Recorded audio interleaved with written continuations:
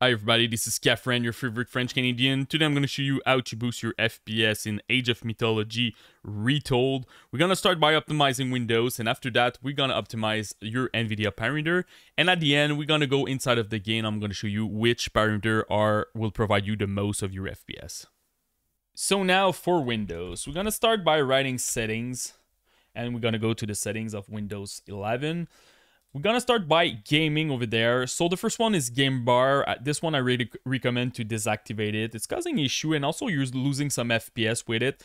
Except if you have a Ryzen CPU, the 7900X3D or the 7950X3D. They're using the game bar to prioritize your CCD when you're playing video games. So super important to use that if you have those processors. If you have any other processor, just deactivate it. After that, we're going to go to graphic. We're going to change default graphic setting over there. Make sure that your hardware accelerated GPU scheduling is at on. Super important to do that. We're going to go to gaming again, capture, make sure that everything is deactivated like this. So you want to save all your resources. And the last one is game mode. Now game mode honestly is really good. Back then with Windows 10, it was a bit sketchy and a lot of like stuttering issue, but now you really need to using it to make sure that all your resources are prioritizing your video games.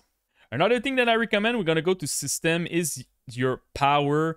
Back then, we were recommending to use the best performance, but now, honestly, just use balance. You will have better boost clock, longer boost clock. I did a couple of benchmark, balance versus best performance, and honestly, I'm getting better result with balance. So super important to do that. Another thing I want to mention is some recommendations. So make sure that your XMP profile is activated if you have it on your BIOS. Super important. Make sure that you download the latest chipset driver for your CPU if you have an AMD or Intel. Also, make sure that you update your BIOS to make sure that you have all the latest update from your CPU or your motherboard provider. Make sure that you have your Windows update up to date. And the last one is also make sure that you have the latest driver from your GPU. So if you have an NVIDIA card, Radeon, or Intel, super important. They always push new update and they optimize a lot of stuff in it.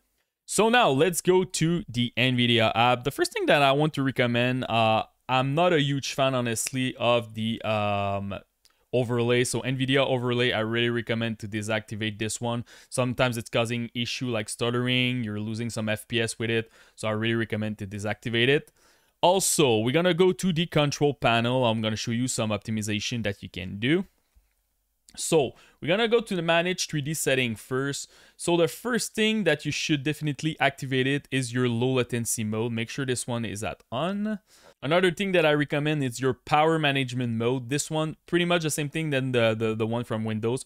Make sure that you're using normal. Don't use the maximum performance. I'm getting also better boost clock, more FPS with it. And the last one is your shader cache size. By default, your cache will be driver default like this, and normally it's 4 gig. I recommend to start with 10 if you don't have a lot of space on your computer, and if you have a lot of space, go with 100 gig. Honestly, it's a game changer for your cache size. You're gonna struggle less with stuttering, and also that your game need to recompile and stuff like that. If you install a lot of game, this one can be very good for you.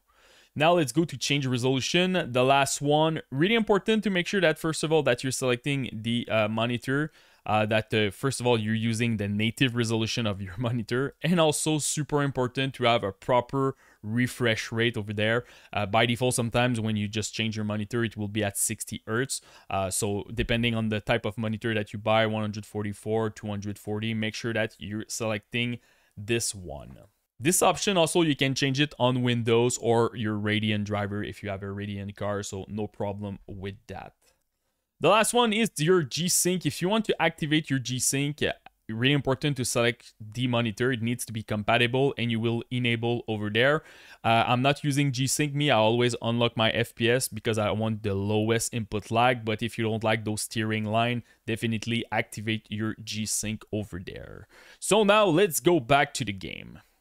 So now inside of the game, so first of all, the display mode, you don't have a lot of options, so I recommend just go with borderless. Make sure that you have your native resolution over there with your monitor. After that, for the frame rate limit, you have a slider. That's a bit weird. You're locked at 144. Maybe something about the engine. So I recommend to just go with the maximum to have the lowest input lag possible. Of course, if you're playing on a laptop and you have some thermal issue, don't go too crazy with your FPS. So for an example, if you have like a 60 Hz monitor, maybe lock your FPS at 60 because you're gonna struggle with stuttering. For the VSync, I never use VSync, so the goal here is to have the lowest input lag. You can use other technology like G-Sync or FreeSync from Radeon, and to make sure that you don't have those tearing line, they're gonna synchronize your GPU with your monitor, so that can be an option. After that, in the quality section, you have the first two honestly, if you have 6 gig and more VRAM, go with high and 16x. If you have 4 gig, go with 8x and medium.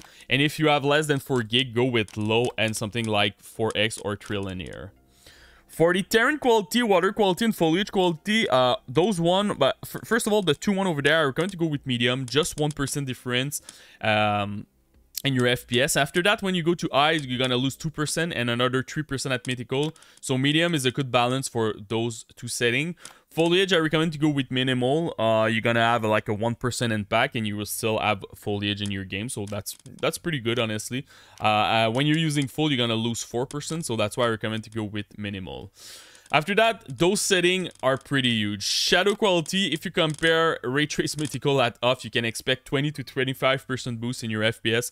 It's pretty huge, honestly, and you don't really care about shadow quality in this game, so my recommendation is go with off. You're gonna get a lot of performance.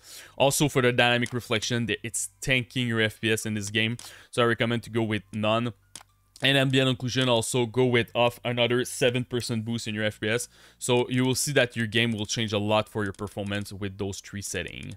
Effect quality, I recommend to go with low. You just have two options, and honestly, when you a lot of stuff going on, when you do 3v3, 4v4, you can drop like crazy with the effect quality. So my recommendation is go with low. After that, those three options, uncheck them.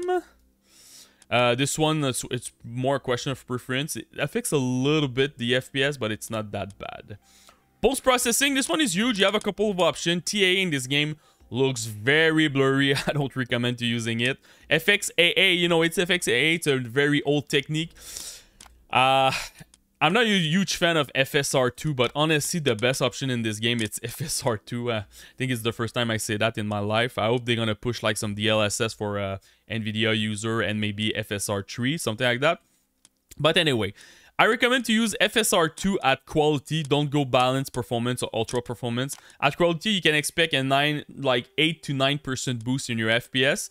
And the quality is kind of good, honestly. It's not that bad. Make sure that you're using the sharpening over there. It's at 50% by default. I have to use 70 to make sure that the game doesn't look blurry.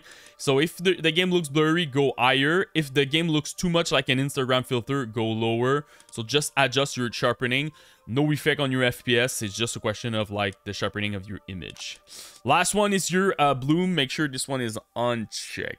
So that's pretty much it for Age of Mythology Retold. Honestly, the game is running well. I saw a couple of bugs that I hope they're gonna fix, but it's not that bad, honestly. So if you have any questions, just comment in the YouTube section. Post me your rigs, CPU, GPU, and RAM. I will try to help you the best that I can. And don't forget to subscribe to the channel. Peace.